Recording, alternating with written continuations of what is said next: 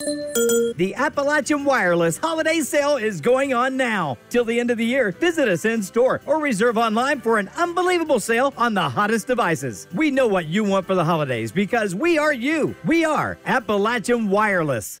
On Saturday, December 17th, the Christmas with a First Responder event will be taking place at the Appalachian Wireless Arena. Pikeville Police and Fire Departments will be spending the day providing children with clothes and toys after increasing their budget from last year's event. Over 20 families will receive the help they need this holiday season. All right, guys, we're here to talk about Christmas with First Responder, and it's better than ever this year. So just covering the times and the date, it's December 17th from 9 a.m. till 12. And it's going to be at the Appalachian Wireless Arena this year.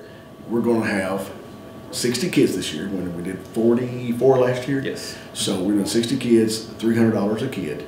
Of course, half for clothes and half for toys, kinda.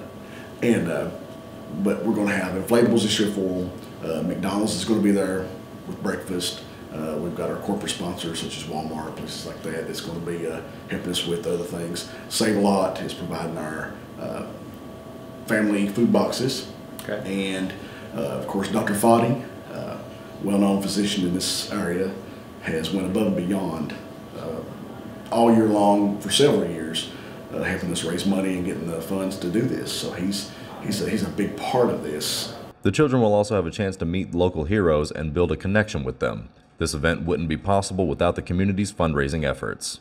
We're only spending 3 hours with them that day, but we want it to be a great experience and maybe some time that they can spend with us and get to know us a little bit better and us get to know them well also. And also they can take those memories back home with them along with the gifts, and like I said, we always send back food with them so they can have a good Christmas. So it's going to be bigger. We've got inflatables this year. We've never had that before.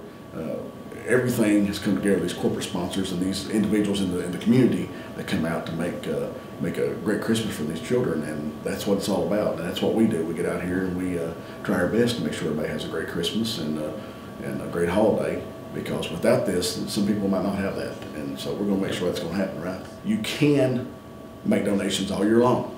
You come in the front door here, you'll see our records clerk in here, and she'll take any donation. She'll give you a donation form, and it's all year long, that is. So, and we get donations right after Christmas, and we start again as soon as that day's over. As soon as December 17th is over, December 18th we start raising money again.